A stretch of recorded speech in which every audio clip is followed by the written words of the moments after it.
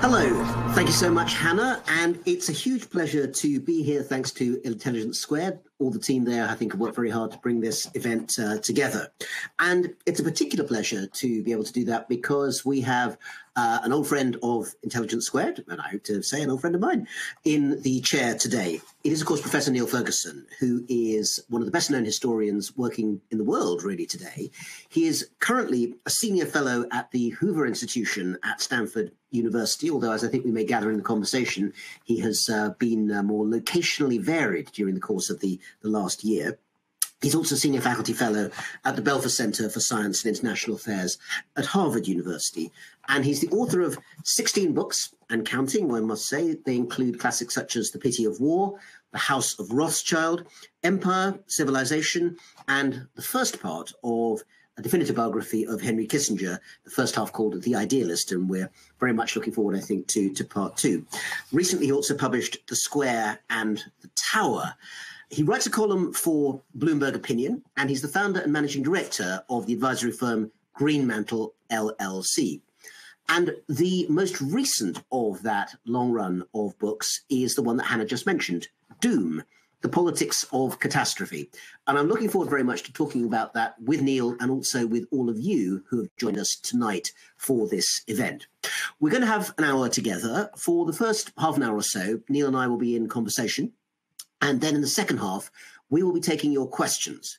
And you don't have to wait till the half hour is over to start asking them. Please use the question function, which you can find on the bottom of your screen, the Ask Question button. Just click it, pop in your question. If you'd like to put in your name and where you're located, please do that. If you'd rather ask anonymously, that's absolutely fine as well. But please make sure, whatever you do, you press the send button. Otherwise, we will not receive your question and won't be able to put it to our speaker today.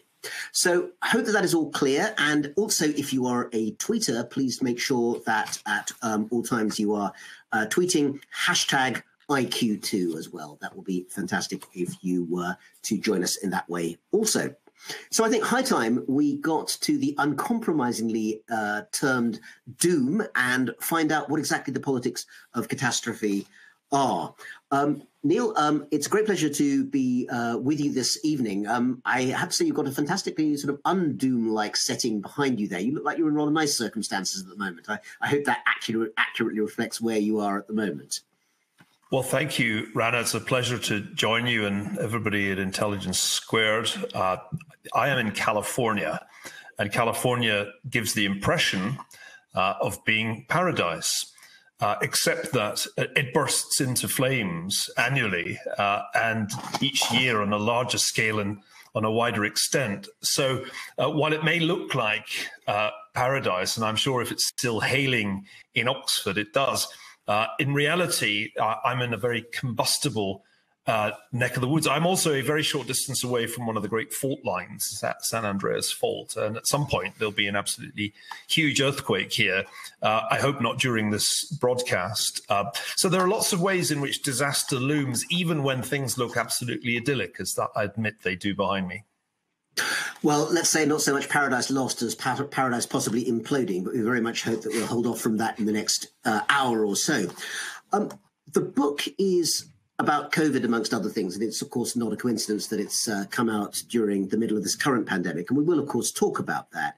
But it's about much more than that as well. The bigger question of why some societies and some types of political systems respond better than others to catastrophe. And without having you spill the beans at the beginning, I am going to ask you to spill the beans a little bit at this point. What's the overall thesis of the book? What is the answer to the question about what kind of societies do respond better to catastrophes of all sorts? Well, the thesis is that disasters, whether they're natural or man-made, are all to some extent politically mediated. It's a function of politics, how great the excess mortality gets to be when a novel pathogen suddenly sweeps the world. And so that's part one of my answer. That's why the subtitle is important. Even the things that we think of as completely natural, like a pandemic, in fact, require politics to become disastrous, because COVID wasn't disastrous everywhere. And the same applies when you look at all of the great disasters in history, including wars. And wars can inflict devastating casualties on a country, and the country can hold together, or relatively mild impacts can somehow lead to collapse. There's no straightforward correlation, in other words, between the body count and the resilience of a society. And what interests me is that there are clearly in history some societies that are remarkably resilient, can cope with successive disasters of multiple forms and still carry on functioning. And this seems to be partly to do with state competence, state structure, and how the institutions of the state function in the face of disaster. But it's also to do with social cohesion, I think, and how far a society hangs together when there's an enormous stress test going on. So that's broadly speaking the overall argument. I haven't told you the answer. I think the answer is that societies need to be, and institutions need to be, quite nimble.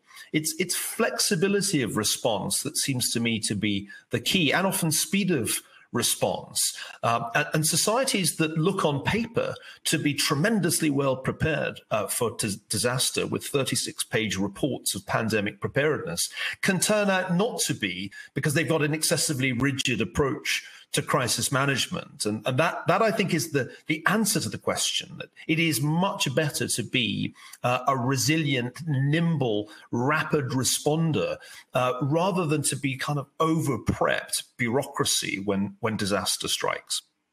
Just to follow up on that thought, Niall, one word that you left out of that string of adjectives was democratic. And having read the book, it doesn't seem to me that you necessarily feel that the argument is about democratic systems versus authoritarian ones in terms of dealing with the most recent pandemic. So is that not a factor particularly? I don't think it is. I mean, a lot of the kind of naive commentary last year said, oh, look how badly the democracies are handling this, and look how well China has handled it with its draconian lockdown. And I thought that was a complete misreading of what was happening. The disaster had begun in the Chinese system, because rather as after Chernobyl, there had been lies and deceptions and delays, which caused the crisis to get much worse. But also the draconian lockdown that China imposed on itself in late January wasn't the optimal solution. The optimal solution was what Taiwan did, a democracy, and what South Korea did, a democracy. Those were the countries that rapidly tested large numbers of people and used contact tracing to figure out who might have been infected, and then quarantined or isolated the people who were. So that the best performances came from democracies, and the worst performances came from democracies. A lot of naive generalizations also followed the form, populist leaders are to blame for disastrous excess mortality. Well, in some countries, they certainly didn't help matters, but there were plenty of countries that had non-populist leaders that did even worse. Belgium did terribly badly last year, and its prime minister for most of the year was a liberal woman, Sophie Wilmès. Peru has had about the worst excess mortality, and it's not a populist who was running Peru last year. So I kind of came to realize, as I picked my way through some of the commentary last year, how tempting it is to jump to conclusions about which political system is doing best. It's a lot more complicated than that. And you've raised in my mind a really important point that the book delves into. And that's Amartya Sen's argument about famines. And I'm sure you're going to ask me about that, because it's right up your street as a historian of China. Amartya Sen's path-breaking work on famine argued that ultimately one shouldn't think of a famine as a natural disaster, that it was essentially a political failure. And in one essay, he argued that a democracy, he had India in mind, would never have tolerated the kind of famines that Mao's China suffered, largely as a consequence of the crazy policies that Mao pursued in the 1950s. And I was tremendously impressed by that argument when I first encountered it. But when I was writing Doom, I found myself saying, well, if that's true of famines, shouldn't it be true of all disasters? And then I began to realize that it might not actually be true of all disasters. And it doesn't seem to have been true of this one, of the COVID-19 pandemic. Well, you're quite right, Neil, that we will come back to some of those questions of how the world outside the West and indeed China have dealt with these questions. So we'll put a pause on that, but one that we will certainly come back to. Before we do that, though, I want to dive into some of the historical examples that you give in the book. And just because most commentary which looks at the history has been looking at the 1918-19 flu pandemic, and that is very, very important, I want to choose one of the other pandemics that you look at. And it's one that's known but not as well remembered. The so-called Asian flu, in those days you were still allowed to give geographical locations to diseases, the Asian flu of 1957. And you look at it from the point of view of the administration then of President Eisenhower, the post-war era in the United States, when we think of actually as a time of prosperity, one when America was beginning to rise or had risen to the global power in the Cold War, but looked at through the lens of that particular disease. You tell a somewhat different story. Yes, I got very interested in 1957-58 precisely because I hadn't known about it before, and indeed no one had ever mentioned it to me until last year when my good friend Nicholas Christakis, one of the world's leading authorities on pandemics and network science, mentioned it, I think in a tweet, and my ears, as it were, pricked up. In 57-58, the world was hit by a pandemic, a new strain of influenza, comparable in scale to COVID-19, much more like it than 1918-19, the so-called Spanish influenza, which was a devastating disaster, killed about 39 million people. If something like that happened with our global population, you would be looking at a death toll in the hundreds of millions. But 1957-58 killed about the same proportion of the world's population as COVID has so far, which is around about 0.04%. It's not the same disaster. It wasn't as big a disaster in the United States as COVID has been, but globally it seems about in the right ballpark. And also, interestingly, unlike COVID, the Asian flu of 57-58 killed a lot of young people and affected the very young as much as the very old. And it also affected and caused a great deal of illness and mortality amongst teenagers. So if you do the calculation on life years lost, considering that 80% of the Americans who've died of COVID have been over 65, actually about roughly the same number of life years were lost, maybe a bit less, in 57-58. So what's interesting about this? What is interesting is the completely different reaction of the Eisenhower administration and American society at large to this disaster. There is no lockdown. Schools are not closed. There isn't even a state of emergency. The public health officials know that the virus is going to sweep through the country and cause excess mortality, but they tell the president that we can't really stop this. And so we're just going to focus all our efforts on finding a vaccine. And remarkably, because we've been telling ourselves that what happened last year was a feat of medical science without precedent, well, unfortunately, that's not true. There was a precedent. Maurice Hillman found a vaccine against the Spanish flu in just a matter of months, and not only found it, but the US government was able to deploy it even faster than we've deployed the COVID vaccines. So it's a remarkable story, more, I think, for the very different way in which government and society reacted in 2020 as compared with the way they reacted in 1957. Well, one of the other things that I think was fascinating to me about the story, and I knew very little about the events as well, so it was a real eye-opener, was the way in which, as you point out, attitudes towards risk were also rather different at that point. One of the things, and in many ways quite rightly, that has happened during the most recent pandemic is that there has been a pretty strong precautionary principle, certainly amongst developed countries in Europe, in North America, and those sorts of areas. You could argue actually the same about China, I suppose, on the grounds that massive brutal crackdowns are precautionary, if nothing else.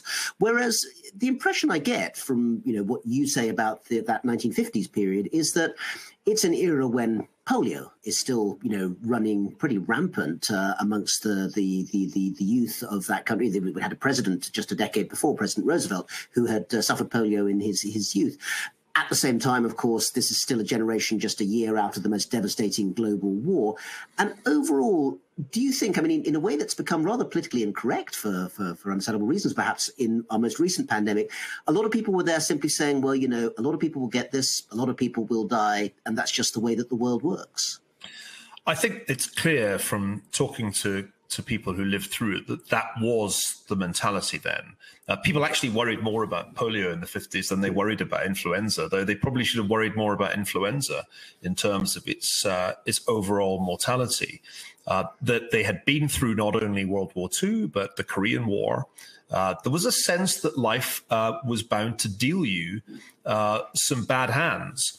And this was just something you had to take in your stride. And since I first started writing about this, I published a paper about it last year when I first was working on it. I've had lots of response from people who lived through it, including a friend who said, I actually had the worst illness of my life at the age of 10. During that pandemic. And he said, and you know, what strikes me looking back is how we just got on with life. And I've heard that from many, many Americans who recollect the pandemic, but recollect also the way in which people were stoical about it. And clearly that wasn't what happened in 2020. In 2020, there was an extraordinary polarization along political lines in a way that's completely unrecognizable, because in the 1950s, a public health crisis was a public health crisis. You didn't politicize it. Nobody attempted to do that.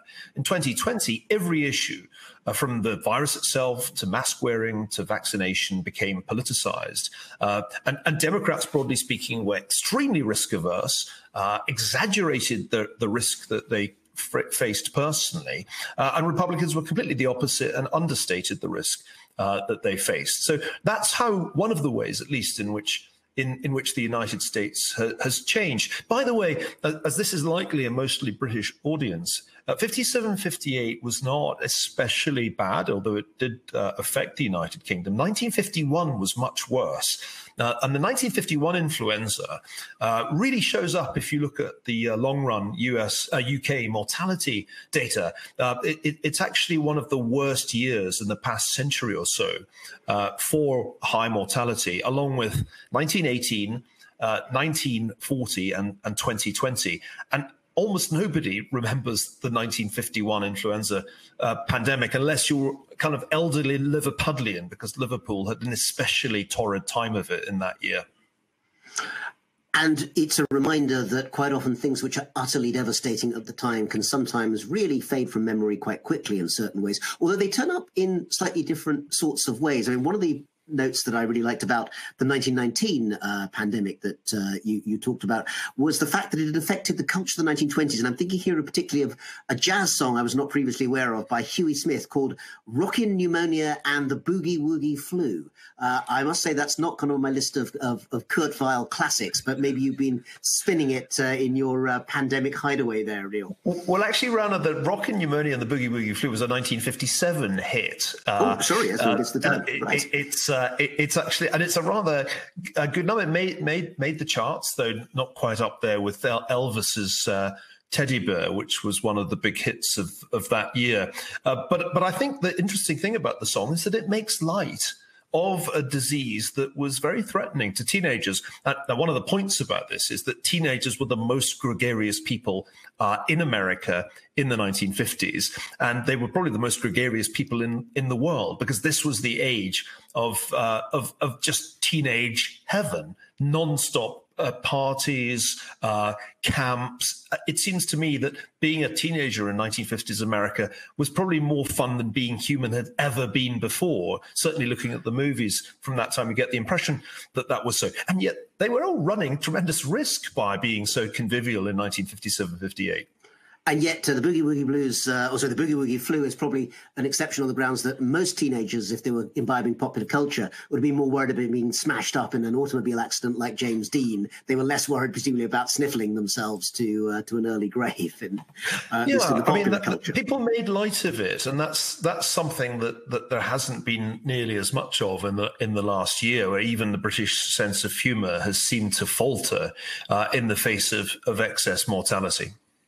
And that probably has something to do with the fact that people are still very close to, in this country, over 100,000 deaths, and it will take time to come past that. We're going to carry on our discussion, but just a reminder to our audience, please do join in as well. Do send in those questions. Do tweet on #IQ2. We're very keen to get your questions for Neil about not just COVID, but also the wider question of the politics of catastrophe. And let me move on, if I may, to take up some of the wider ideas that you put forward in the book, Niall, some of which are, I think, drawn on previous work that you've done, which talk about how we learn from history or don't. Because you do use the phrase failure to learn for history as one of several points that you make about what we should try and put forward. But, we all know that history is not a simple textbook from which you can simply draw. That's political science. No, not really, he says, apologizing to any political scientists in the audience. But what does it mean in practice to learn from history, whether it's this particular catastrophe or maybe another one? How would you do it in practice? Well, I've been beating the drum for applied history for some years now, in the belief that certainly in the United States, far too little regard is paid in the government to the lessons that can be learnt from past experience. Now, I'm not saying this is easy, but one must at least try. And I think the counsel of despair I remember being given at Oxford as an undergraduate, oh, you can't learn lessons from history, that's journalism, dear boy. That counsel of despair has actually led to a kind of fatalism and a neglect of the things that can be learned. I'll give a concrete example. I think that one of the big mistakes that was made by the public health bureaucracies in most Western countries was not to pay much attention to what had happened in the cases of SARS and MERS, which were both coronavirus outbreaks. They didn't become global because the virus was so lethal that it couldn't really spread very far. But that was something that the Taiwanese and the South Koreans studied pretty closely, and we didn't. So there's a clear example there. If I look back to work that I did in the Ascent of Money on financial crises, it was staggering to me how few people, when the financial crisis began in 2008, had any real understanding of the financial crisis, the biggest previous financial crisis of 1929 to 32. So learning from history doesn't give you a kind of cookbook recipe. This is what you do in case of a pandemic. But I think if one's aware of past disasters, one has a sense of at least some of the pitfalls that policymakers can fall into. Larry Brilliant gave a wonderful TED talk. He's an epidemiologist based here in the US back in, I think, 2005, where he said the key to pandemics, and he'd worked on the eradication of smallpox, the key, he said, is early detection and early action. That's the real lesson of the modern pandemic. And that lesson was completely lost, as far as I can see, on the public health bureaucracies in the US and the UK, who kind of dithered around in January, February, and in the case of the US, made no successful effort to increase testing. Actually, the CDC, the Centers for Disease Control and Prevention, made it harder to get a test, not easier. Well, actually, that reminds me of something else that I think is relevant to that, which is you pointed out that maybe having looked at the public health systems of Taiwan or South Korea or other places in East Asia might have given a very important object lesson. Of course, the fact that most of what was going on there wasn't going on in English was perhaps relevant. Remember, I recently actually talked to Malcolm Gladwell, who's published a book actually about the history of bombing and the ethical lessons from that in the Second World War. But one of the almost sort of observations he made in passing was that certain scientific discoveries relevant to World War II bombing by the Americans were not noticed by them because they'd only be published in Japanese, or actually not even Japanese, by Japanese scholars in Esperanto, which I'm sure you probably know was, oddly enough, quite common in early 20th century Japan for reasons we won't go into to here. But the point remained that there's an awful lot of information and knowledge out there, but not all of it is easily accessible from the point of view of, say, Anglophones in North America. And that's a very good example for globalizing history and applying global history as well.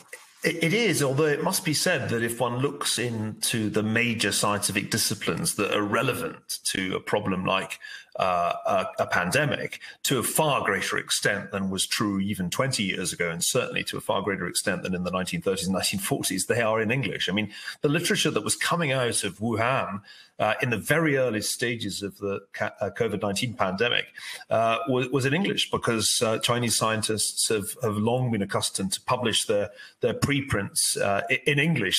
So I can't offer that excuse to the people in key positions at the beginning of 2020 who I think flunked this quite badly. But you're right to raise the question of how do we learn from history, because that's certainly the motivation behind writing this book. I wanted to write a book that dealt with disaster as a general category, a phenomenon that can come in all kinds of different shapes and sizes. Because we have, I think, developed a tendency to focus excessively narrowly on just one or two scenarios that we find appealing. So we're very fascinated as a species right now, or at least the elites of humanity are, with the prospect of disastrous man-made climate change. And enormous amounts of hot air are emitted by people talking about this problem.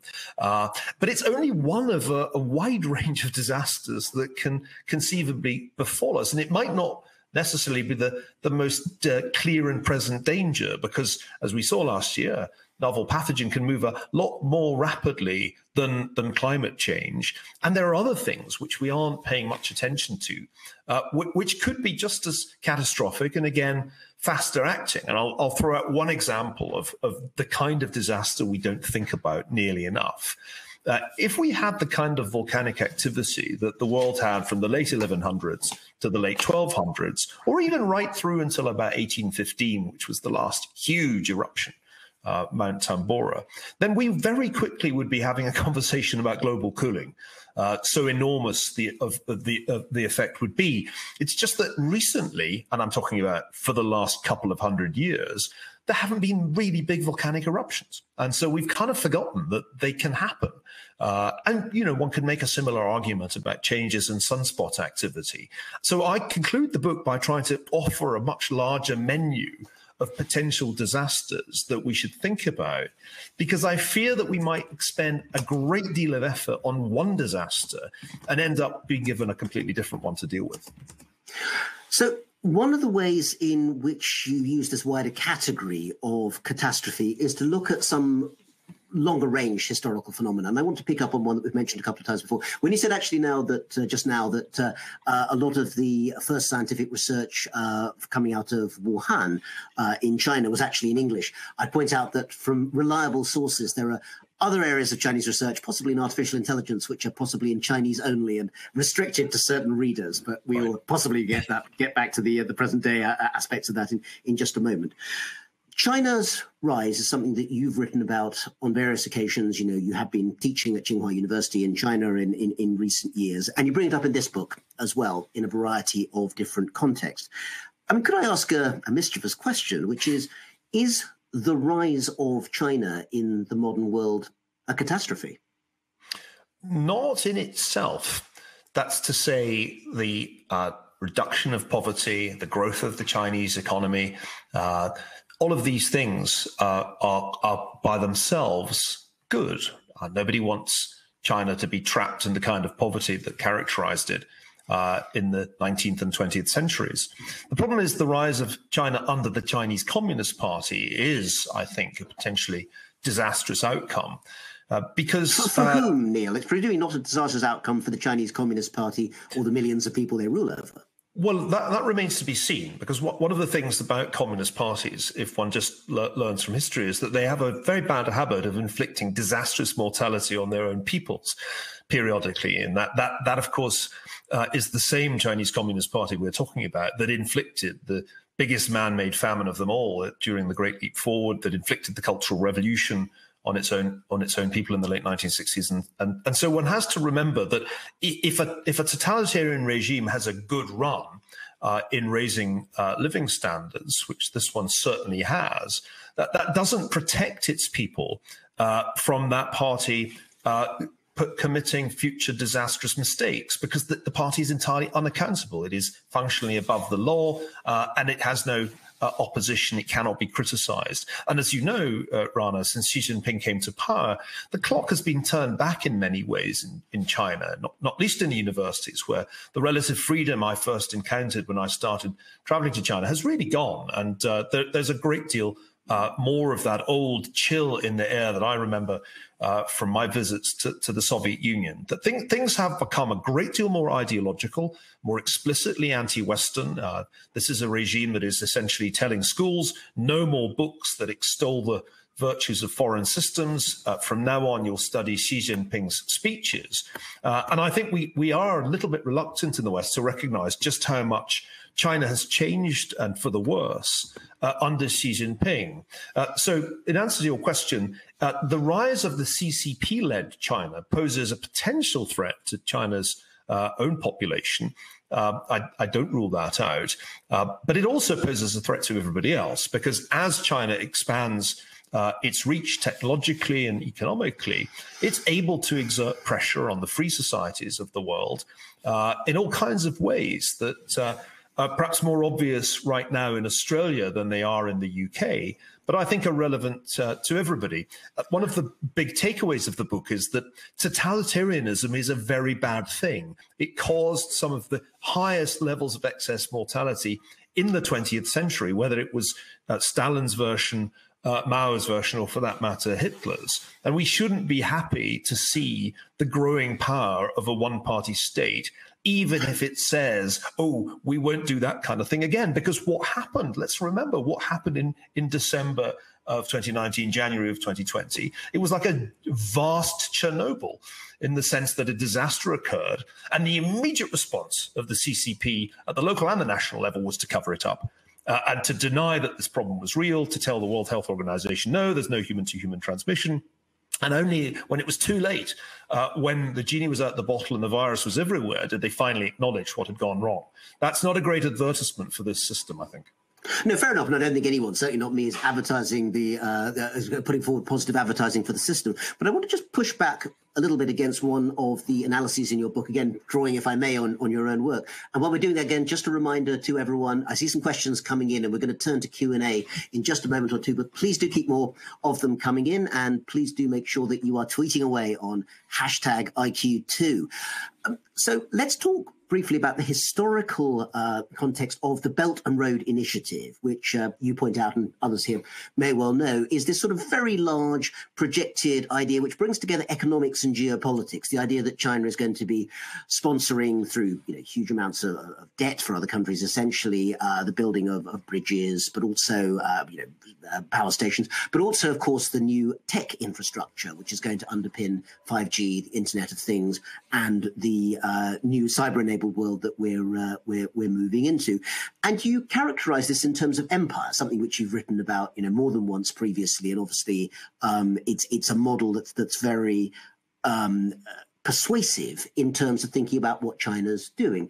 But let me give you perhaps a less apocalyptic vision of how, over time, comparing what China's doing now might make us a little bit less nervous than we might be in the Western world. But first of all, this type of empire that China's putting forward doesn't seem really like a kind of classic empire, on the grounds that actually it's lots of different private enterprises sort of bumping up against each other, sometimes succeeding, sometimes failing. Even the debt traps which people talk about are often happening because actually the Chinese thought they were onto a good investment, which turns out in the end, surprise, surprise, to be a rather bad one. The amount of lending that China has done under that initiative actually really plummeted in the last year or two, as they found themselves really not in a position to spread too much largesse at all. And they've largely moved towards actually sending out vaccines and putting forward a kind of intentions about potentially enabling people's cyber capacity in future years. In other words, if this is an attempt to build a global empire, it's actually a pretty ropey one, isn't it? Well, empires are always a bit ropey when you study them up close, and the description you've just given of Chinese expansion reminds me vividly of the early stages of British expansion, that sort of strange combination of competing private agencies and then the bad debt problem that you weren't quite expecting. But I don't think the Belt and Road Initiative, or One Belt, One Road, as it's sometimes called, is really the biggest worry that China poses.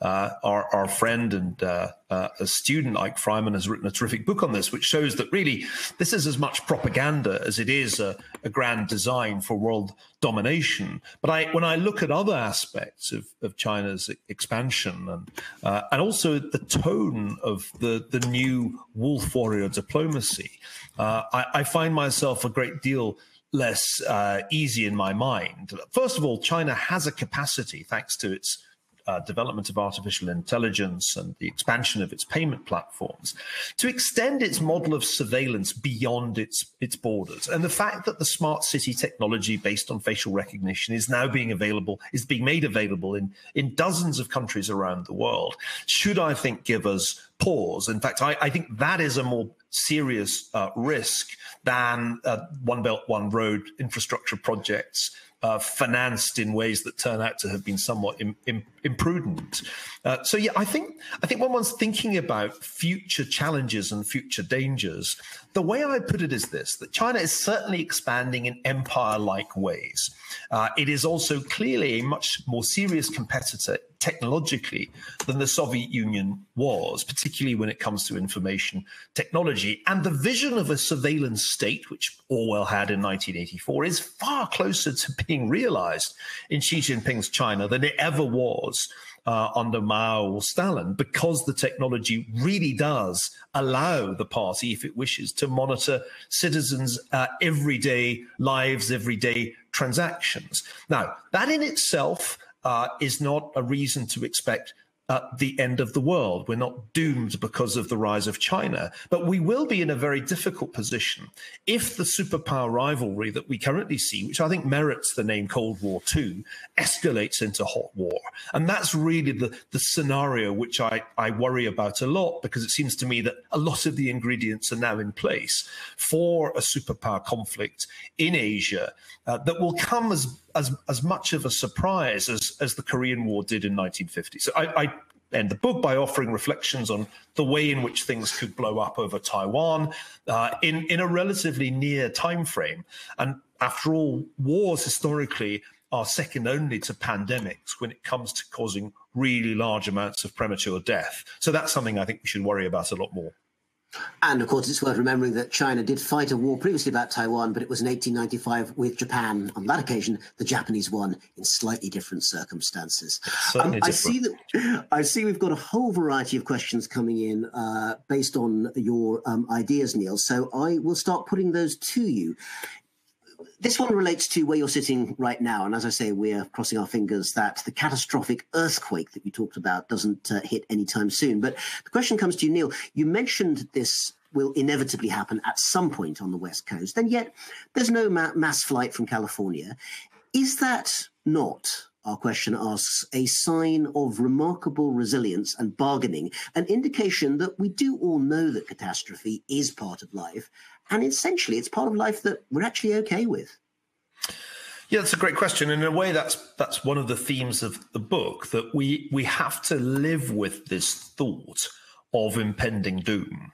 And I give the example of the British soldiers on the Western Front in the First World War singing "The bells of hell go ting-a-ling-a-ling, for you but not for me," a song which, when I first heard it, struck me as fascinating, because it gives you an insight into the way that young men think about the very real danger that they all faced. I mean, basically, people underestimate the risk that it will happen to them. And one saw that again, actually, during the pandemic. We have to think in that way, I think, in order not to be crippled by anxiety. And if you're living in close proximity to a fault line, you can't really jump at every tremor, because you will very quickly find your life is miserable. It's a little bit like during the Cold War. We knew that there was a risk of thermonuclear war, but we didn't live our lives with that thought prominently in our minds. And I think that's part of the coping strategy of being human. On the other hand, when you look at the probabilities of geological disaster in parts of Asia, Indonesia, for example, and Japan, I think it's different. And I think one can see, if one considers the Japanese history, a much more intense preoccupation with what you'll do in case of an earthquake or a tsunami than we have here. We've only just this week rolled out a proper California-wide alert system, only this week, that would actually let people get on their phones an earthquake warning.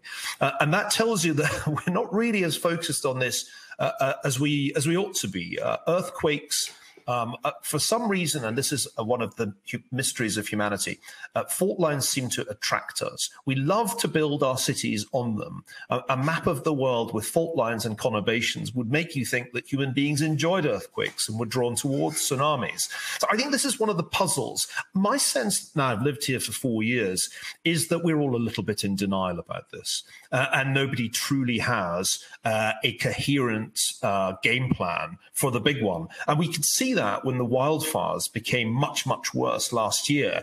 I did not see a society that had a realistic risk assessment of the danger of wildfire. On the contrary, the Californians have been in denial about this problem for the last 20 years. And I'm afraid it's only going to be getting worse because nobody has a solution. Well, I wonder if that leads us rather nicely into the question that's just come in from Christopher.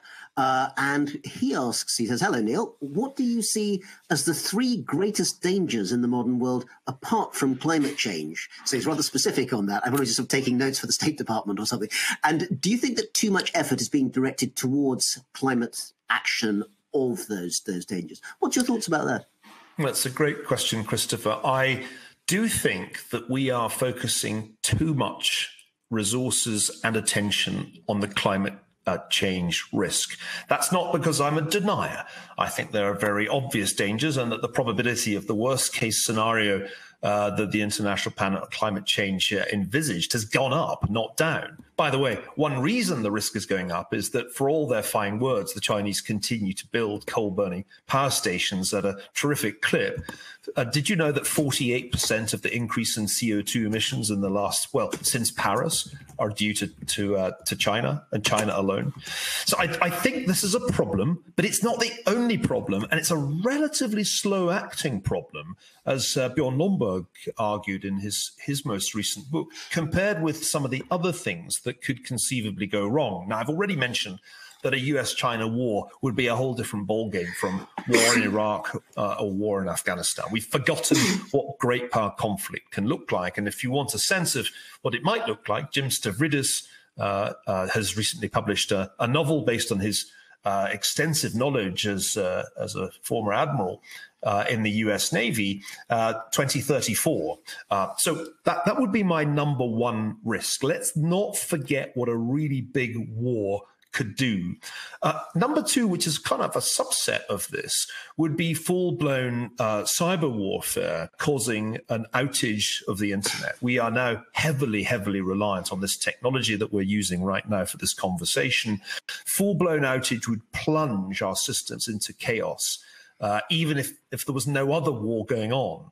And cyber warfare is already underway on a fairly low level. It's a sort of permanent state, almost Hobbesian state of conflict. But if it were to escalate in such a way that critical infrastructure were disrupted, I don't like to think how US society would cope with that. I'm very doubtful that we would prove resilient in the face of that kind of catastrophe. And I'll throw in, just for fun, the supervolcano scenario, because nobody thinks about that. But actually spending a year in Montana, which I did to get away from not only the pandemic, but the crazy regulations they introduced in California, was a good reminder, because the Yellowstone supervolcano was one of the most cataclysmic events of the distant past. Something like that would completely transform our sense of the climate risk. And I do think that we talk about man-made climate change as if it's the only sort that really matters. But historically, we've seen periods of abnormal cold in the wake of massive volcanic eruptions. We've forgotten that can happen. I can't think of a single reason why that couldn't happen in the relatively near future. We've just had a quiet 200 years. But would the point be, Neil, not that it's the only type of climate change that could happen, but it's the only type, man-made or human-made, is the only type that we can actually do anything very much about? Yeah, but I think that if you're asking me what are the things that we should be thinking about other than man-made climate change, the list is quite a long one. And I think that's part of the point of doom, to point out that if you're very, very well prepared for one particular form of disaster, you shouldn't be surprised if history slaps you in the face with a completely different disaster. You almost never get the disaster you're well prepared for. That's the lesson, I think, of a succession of presidencies that I review towards the end of the book, because I think that's the inherent problem of the way that we think about problems, we tend to focus on the last one. I noticed last year that many policymakers responded to the aftermath of the onset of the pandemic as if it was a financial crisis, and used the same tools that had been deployed after 2008. And that was a kind of category error in many ways, because clearly a pandemic's not a financial crisis. But it's very, very tempting, both in military and civilian affairs, to want to fight the last war, or to fight the war that you've spent a lot of time preparing for. And history is just not kind that way. In fact, history seems to quite like playing the trick on us of giving us a disaster that we really didn't think that much about until it happened. Well, that actually, I think, leads into, well, a couple of questions, which I'm going to bring together because they're on a similar topic, but they get to an aspect of what you've just said, Neil, which is the way in which, governing parties, governments can use catastrophe as a means of forwarding their own nationalistic aims. We've talked about China before. It's also, I think, fair to say that plenty of countries around the world are using their COVID response as a way of defining themselves. Until recently, India was portraying itself as somewhere that had done very well, and this had reflected better on the society. Now, of course, it's put itself into reverse mode on that. Do you think that we're going to see an era of political opportunism, which essentially draws on the capacity to deal with catastrophe as a way of defining the polity? Well, maybe. I think politicians showed themselves by and large to be rather inept if they tried to instrumentalize the crisis last year. It usually blew up in their faces. So those who wanted to cast themselves as wartime leaders very quickly turned out to be doing about the worst. You would have thought that a pandemic that originated in China and strongly argued for border controls would have helped Donald Trump. I mean, in a way, it played to his populist agenda, but he completely screwed up his handling of it, and by putting himself front and center of the US government response and then bungling it. So I think the attempt to instrumentalize the crisis has generally led to failure. But what I think is true is that lower down the chain of command, for those people whose lives really revolve around devising regulations and then imposing them on people, it's been a terrific opportunity. Now, I think there is a really important theme in the book that we haven't touched on, which is that the point of failure is often in middle management rather than at the top, that it's actually the bureaucracy rather than the commander-in-chief that can bungle things. I think it's also true that the bureaucracy in many countries has seized the opportunity presented by the pandemic to extend its power in all kinds of different ways. And one sees this in almost trivial forms. In California, which has a one-party system of its own because the Democrats have been dominant for so long, the kind of mentality that I was struck by was the one that introduces regulations even when there's no scientific basis for them at all. There was a moment when they closed the parks and beaches here last year, which I found completely bizarre, since there was a single reason to think that COVID spread outdoors. Almost all the research coming out of the early phase of the pandemic showed that it was spread indoors. And therefore, to close the parks and beaches just seemed potty. But there they were. Officials were going to Californian beaches. There was one man who was stopped from paddleboarding in the middle of the Pacific Ocean because of COVID. So I think the real winners here have been the petty regulators who've had a field day. It reminds me a little bit of the air raid wardens who was satirized in BBC's Dad's Army. You can remember the insufferable man who was constantly telling people to pull their curtains. Those people have had a terrific opportunity to exercise power, and they're still doing it, even when it's clear that most of the regulations that remain here are kind of superfluous. Well, the Dad's Army phrase, of course, is "Don't you know there's a war on?" So you can say, "Don't you know there's a pandemic on?" Absolutely. Just to take that point for a moment about middle management, I mean, you've expressed in terms of where we are now with the pandemic. Do you think that operates historically as well? Looking at the past disasters over the last 200 years or so as modern governments develop, is there always that sort of bureaucratic layer that essentially messes up what's happening from the top? Or is it something peculiar to this current crisis to do with disease, science and so forth? I think if you compare us with the 1950s, we have become more bureaucratic. And the striking thing to me when I look at the pandemics of the 1950s is the nimbleness of the government's response. The CDC in the US was of relatively recent origin in 1957. There wasn't an enormous sprawling Department of Health and Human Services as there is today. And yet when you look at what the advice was that the public health officials gave Eisenhower, it was remarkably pragmatic and clear-headed. And my sense is that in the US at least, and it may be true of the UK, I'm sure if Dominic Cummings were here, he'd say it, is that there has been a decline in the competence of government. And that's a view that Francis Fukuyama has put forward too. So I'm not alone in making this case. Mark Andreessen talked about it during the pandemic. There's a hideous word, kludgocracy, that somebody coined to capture the ways in which the so-called administrative state deals with the risk of disaster and then bungles the disaster when it happens. I'll throw out one anecdote just to illustrate the point. There was, and indeed is, an undersecretary, or is it a deputy secretary, for pandemic preparedness in the Department of Health and Human Services. It's his one job. And one of the mysteries to me of last year was where he was, because he was almost completely missing in action.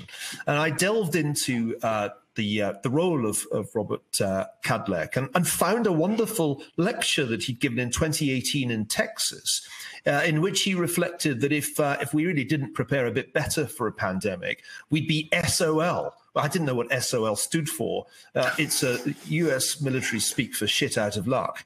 And this was the guy whose one job it was to prepare for a pandemic. And there are 36-page long pandemic preparedness plans. Ultimately, there's almost a countless amount of paperwork on this. It's just that none of it worked. And that's the thing that interests me. Clearly not the bureaucracy's finest hour, but just to go back to the 1950s for a second, between then and now, one could perhaps argue the other way, that over the last 60 years or so, that same health and human services behemoth has also been responsible for one of the biggest changes that's improved people's standard of life, which is stopping people smoking. It's something done through regulation. It's done off the back of research, which is mostly paid for by the state, by people like the Brits or Richard Dole, on the grounds that private enterprise didn't want to pay for things that would reduce profits. So smoking and people dying in their millions from smoking was also a catastrophe over years. Isn't that perhaps the example of how the bureaucracy can also get it right?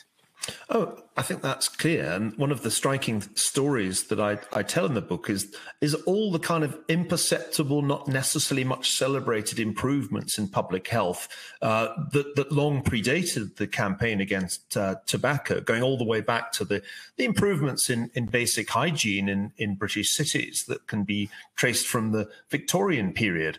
It was actually improvements in basic hygiene that did a lot of the reduction of mortality and the extension of life expectancy, more really than the great scientific medical breakthroughs that we tend to make much more of. So I don't disagree with that. My point is generally not specifically about public health, but generally about bureaucracy. What I think has evolved, and it's really from, let's say, the 1970s, is a somewhat legalistic state of mind in which if there is some probability greater than zero of a particular negative adverse outcome, you need to have at least a 36-page document spelling out a whole series of measures to be taken preemptively or in response.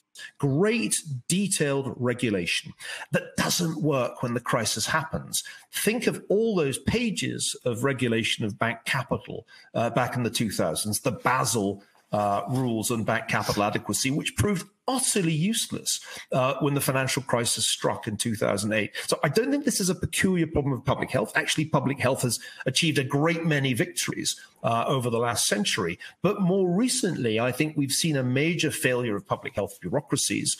And I think it's because the legalistic bureaucratic mindset has come into that world from other domains. For the media, it's much easier to say it was all the fault of Boris. It was all the fault of Trump. That's been a recurrent narrative over the past year. But I think that gets us away from the real problem, which is a rather more profound one and actually rather harder to fix. I mean, you can replace a president. We did. But you can't overnight transform the culture of a bureaucracy like CDC, which very clearly failed for reasons that had nothing to do with Trump. I'm going to squeeze in a couple more questions here, which are almost sort of opposite sides of the same questions. I'll put them both to you, Neil. One of our questions is asked, without the internet, could we have had lockdown in 2020? Well, I guess we could have had lockdown, but it wouldn't have been quite the same sort of lockdown. And the other question is, what role does 24-hour news have on the way that people react and therefore politicians respond? Is this why, compared to the 1950s, it was unpoliticized then and politicized now? And that relates, of course, to your wider questions about networks and information. So what's Two great questions. I know we're running short of time, so I'll have to give brief answers. Yeah, it made a huge difference. We couldn't have done the lockdowns in the 1950s, even if the Asian flu had been far worse, because hardly anybody could work from home in those days. Whereas if you look at Nick Bloom's work, terrific British economist at Stanford, about a third of all jobs in the US can be done just as well, 100% as well, at home as in the office. And that's because of the internet. And therefore, I think lockdowns were possible in 2020 in a way they never really had been before. And that's important because their possibility tempted us to do them without really doing that good a cost-benefit analysis of the downsides of what we were doing. On the second question, I don't think it's just that it's 24/7. The problem is the way in which news has been polarized, and in particular, the ways in which news has shifted onto the internet and become a domain for clickbait. Remember that the primary objective of the network platforms is to get your attention and retain it for long enough that you see ads. The thing that does that is sensational stories that don't necessarily have to be true.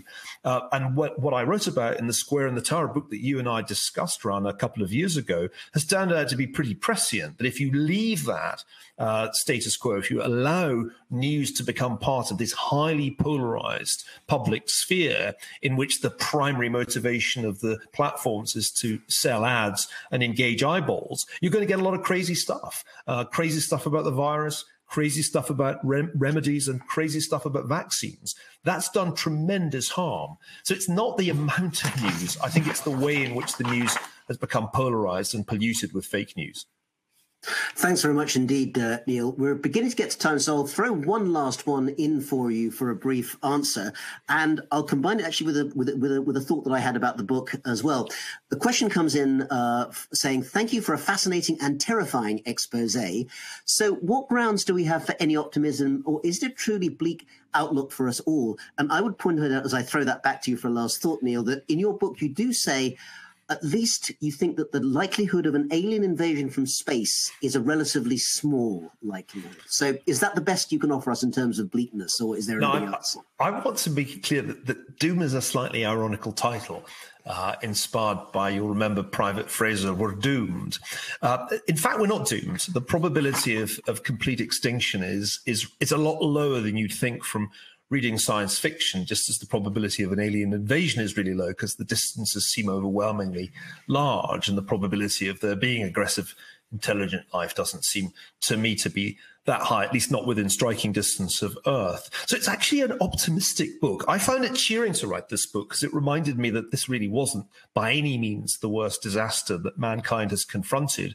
And it certainly wasn't likely to be an extinction level event. I mean, 0.04% of the world's population is a terrible tragedy when you express it as 3 million lives. But in the great scheme of human history, it is not really anything close to an extinction level event.